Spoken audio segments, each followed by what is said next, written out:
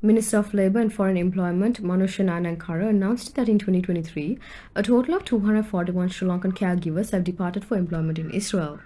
In a recent event held yesterday, Nanankara handed over air tickets to 22 newly recruited caregivers bound for jobs in Israel.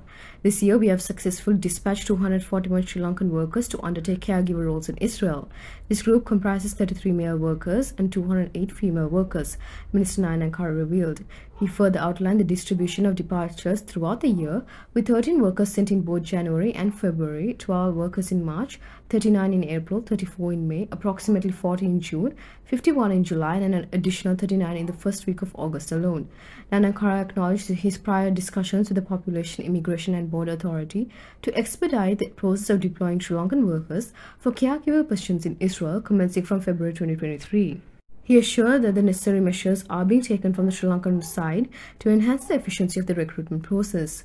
As a result of these efforts, the recruitment process for caregiver positions in Israel has been notably expedited since April.